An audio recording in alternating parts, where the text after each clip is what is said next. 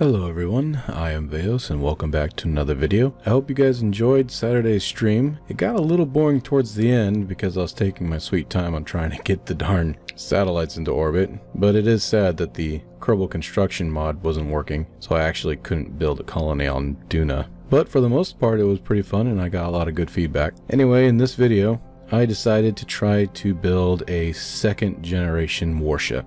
Now obviously I've been doing this for a very long time, so it's not technically the second generation, it'd be more along the lines of the 8th or 9th generation. But for this game save, in this version of KSP, it is the second ship that I've built in the spaceplane hangar. The first generation, also known as the Beowulf, was more based on looks than actual function. Yes, it's had armor all the way around, and the armor was designed to take, or actually deflect, impacts from torpedoes and missiles and stuff. And yes, it did have a weapons bay and escape pod system and all that good stuff. But it was kind of meshed together in order to create a pleasing to the eye futuristic look. Whereas this bad boy is 100% function over cool factor. I didn't care what it looked like. I just wanted it to work really well. Now you might be asking, well, what about the lack of armor underneath the belly? Weapons if a fighter came in on the side and flanked it. And that's true. If the fighter had warp drive and could show up on the side of the ship very quickly, the ship would probably have problems. But in that instance, I'm pretty sure it would have countermeasures for such an ordeal. However, in KSP, you can't just whip up to the side of a ship in a heartbeat. There's a lot of space in space. In other words, in order for you to get up to the enemy craft, you're going to have to fly to it, and there's nothing in the way between you and the craft. In other words, before you even get anywhere near this thing, it's going to start firing at you. So if you can dodge its firepower, good for you. But more than likely, unless you're extremely lucky, your little fighter craft is probably going to get intercepted, not by missiles or torpedoes, but by drones. I thought about that when I was building this ship. What if a fighter was actually able, or a drone was actually able to reach it before it was destroyed? Well, obviously you fight fire with fire, so there's an actual drone bay in the back of this thing that launches drones in order to take care of smaller spacecraft that get too close. Or at least that's the idea behind the design. Now the original box drone is kind of sluggish. It looks cool, but it's got a lot of part count and it's kind of sluggish. So I actually ended up building a second generation drone. It's a lot smaller and it actually looks a lot cooler than the older first generation that you see on the craft now.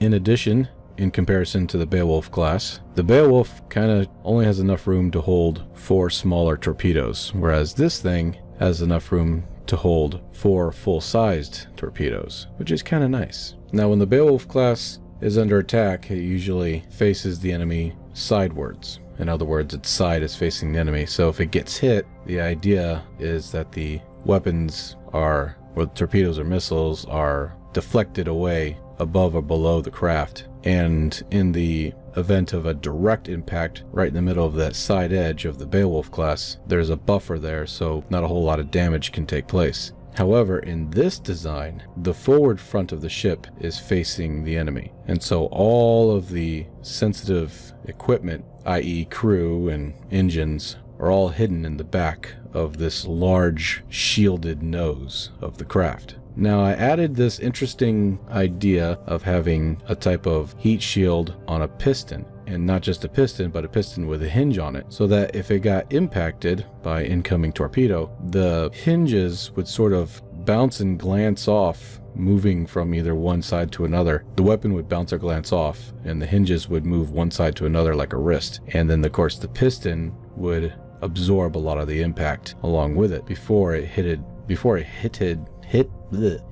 the nose of the warship, causing any kind of damage. So the torpedo would be severely slowed down before it hit the nose of the actual armor of the spacecraft. Now in tests, this did very well, and it took 3 direct impacts with very, when I say full-size torpedoes, these things have ore tanks on the front, so they're extremely heavy, going at 200-300 meters per second. If you go too fast, torpedoes tend to glitch to the target and you don't do any damage at all. Now, that's just Unity being Unity for the game engine. So around 300 to 400 meters per second allows the game to be able to calculate the destruction very well. So it's a good solid hit, and this thing was able to take 3 of them and ditch the armor and fly to safety because of its modular design. I really like it. I think there's some more work work that needs to be done to it. It's very simple in its design. Kind of reminds me of a flying tank in space rather than an actual battleship. But anyway, let me know your thoughts about it, and I might build different versions of it later on, but we'll see. Anyway, thank you all for watching,